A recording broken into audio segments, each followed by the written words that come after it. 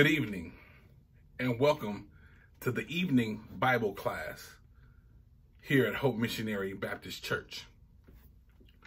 On tonight, we will continue the class, Formation for Christian Ministry. And the subject matter that we will deal with on tonight is the depth of prayer.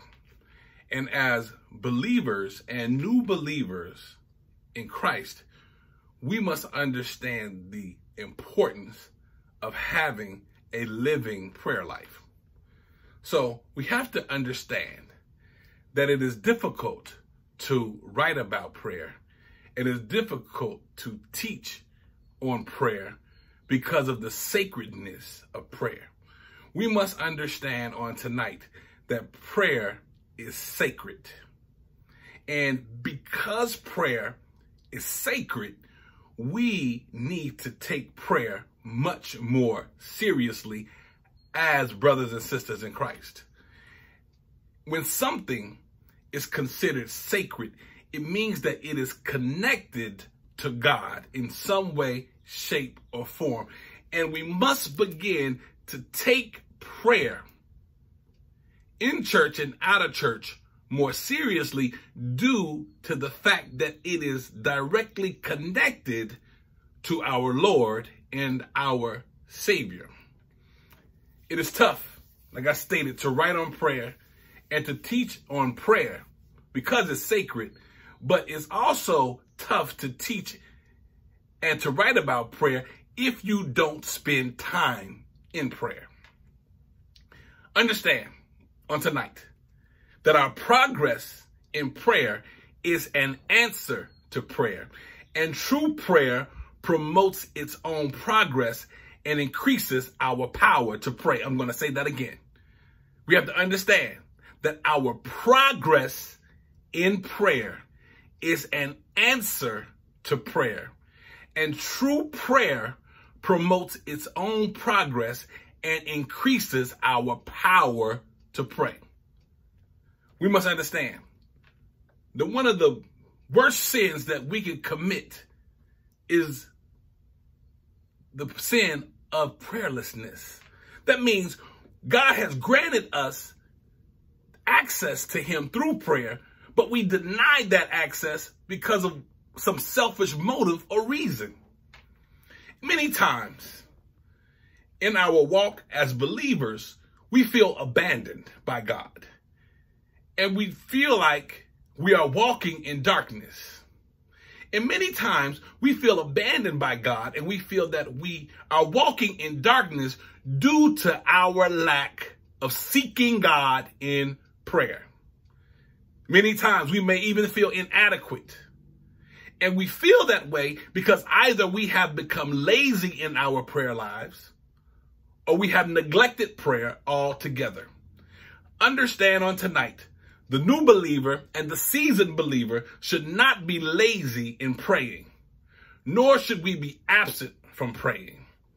We must strive daily to commune with God, with what I call living prayers to God. We should seek to have living prayers and a growing prayer life each and every day. We should become more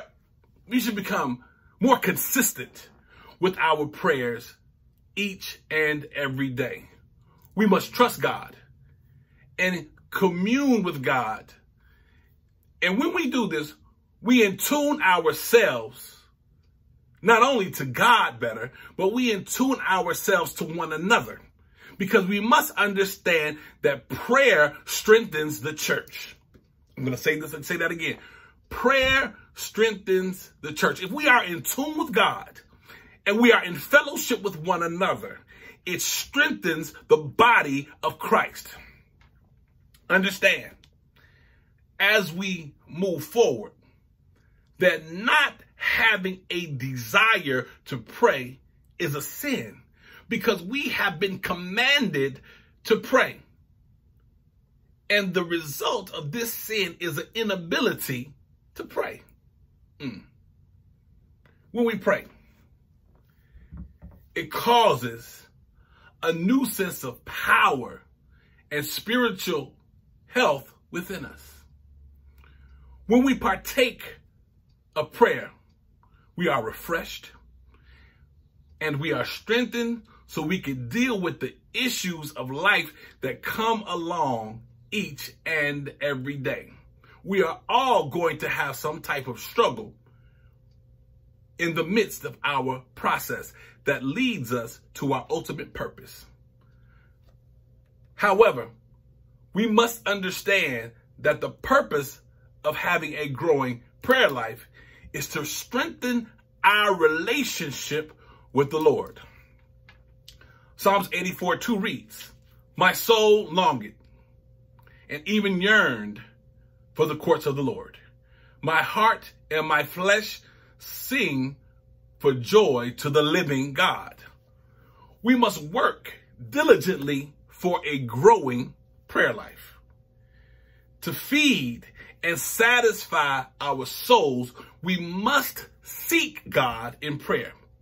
Therefore, we must have a consistent prayer life. What I mean by that is that we don't only pray when we are about to eat. Every move we make, every step we take should be saturated in prayer. Prayer aids us in being more conscious of the gift of God and the grace of God. When we pray, we are to invoke the name of the Lord. When we pray in the name of Jesus and through Jesus. When we pray, we know that Jesus is in the midst. We have to acknowledge when we pray that our God is a holy God. We make decisions in our heart that he is our God and he is our Lord and he is our Savior. We can't just get in the habit of saying these things. We have to get these things in our hearts.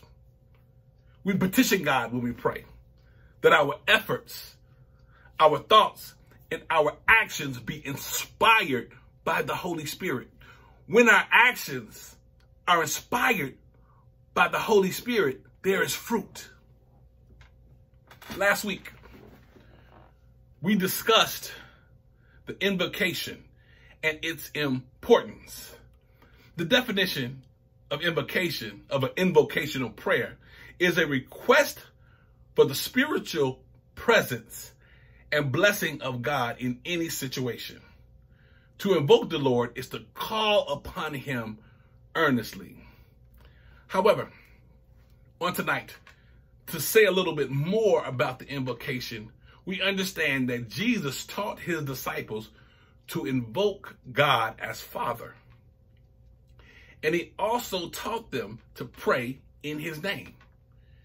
Prayer is to be addressed to the Father in the name of Jesus Christ.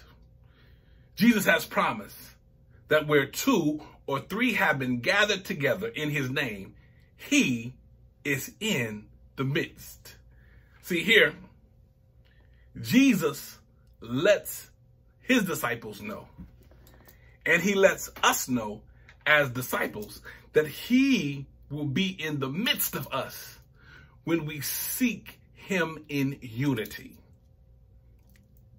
That's a blessing right there, that he will be in the midst of what we say and what we do if we, as a body, the body of Christ, seek him in unity. Just think of how powerful the church would be if we sought him in unity.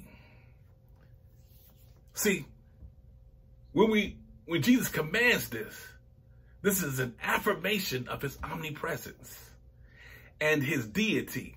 And that means that his deity means it's an affirmation of Jesus' divine nature, his divine status. Because when we gather, where 2 or 3 are in the midst, when 2 or 3 pray, he is in the midst. When disciples pray, we know that we are to address God as Father. And our desire should be to declare the promises of the presence of Jesus as we begin our acts of worship. So no matter what we do, we should declare the promises and the presence of Jesus wherever we are. Not only must we declare it, but we have to get it in our spirit. We have to know it in our heart. That when we gather together, we as a church, we as a believing body need to seek to declare individually and collectively that Jesus Christ is Lord. And we need to stand on his promises. When we stand on his promises, because we know no matter what comes our way, he will be with us. If we're sick, he is with us. If we're down and out or up and out, he is with us. We can rejoice on today because we have confidence in knowing that God is with us no matter what. But not only is it important that we declare the promises of Christ, but we must also proclaim the holiness of God's name. It says, hallowed be thy name. We call upon God as Father, but we must acknowledge him as holy. It's not enough that we just say that he's holy. We have to know that we know that we know that we know that God is a holy God. We have to know this in our hearts. See, the invocation should call on the name of the Lord and declare his holiness. And we have an example of this in Scripture. Psalm 105. It begins, "Oh, give thanks to the Lord. Call upon his name. Make known his deeds among the peoples. Sing to him, sing praises to him. Speak of all his wonders. Glory in his holy name. Let the heart of those who seek the Lord be glad. Seek the Lord and his strength. Seek his face continually." And we see there in the passage, it says glory in his holy name. It's acknowledging God as Lord and acknowledging God as holy. When we acknowledge God as holy, this includes a proclamation of the divine attributes of God. We see an example of this in Exodus 34, verses 6 and 7. It says, "Then the Lord passed by in front of him and proclaimed, the Lord God, compassionate and gracious, slow to anger, and abounding in loving kindness and truth, who keeps loving kindness for thousands, who forgives iniquity, transgression, and sin. Yet he will by no means leave the guilty unpunished, visiting the iniquity of the fathers on the children and on the grandchildren to the third and fourth generation." See, this truly shows us how sacred the moment of prayer is when we truly realize that we serve a holy and compassionate God that is gracious, slow to anger, and abounding in love and truth. The Most High God has allowed us an opportunity to dialogue with him as a loving Father. Not only must we acknowledge God as holy, but we must claim that God is our God.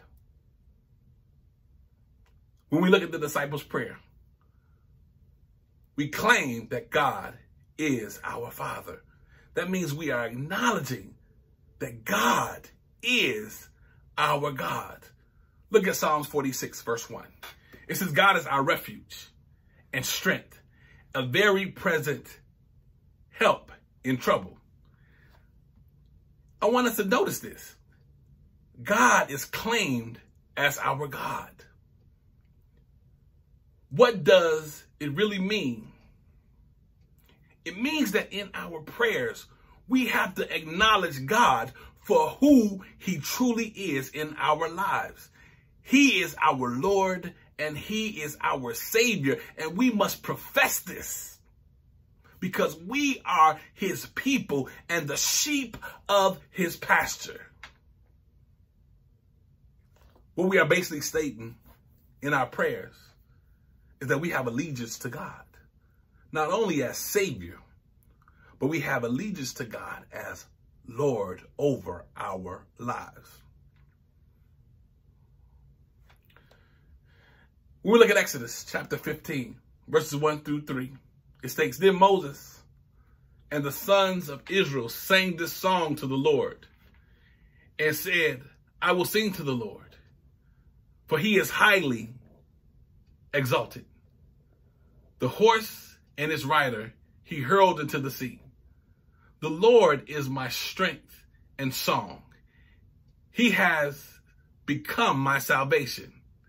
This is my God, and I will praise him, my father's God, and I will extol him. Listen to that again. This is my God, and I will praise him. That must be our declaration every day. This is my God, and I will praise him in the difficult times. This is my God, and I will praise him in the good times. This is my God, and I will praise him in the midst of COVID-19. This is my God, and I will praise him because he's holy and he is worthy to be praised. Lastly,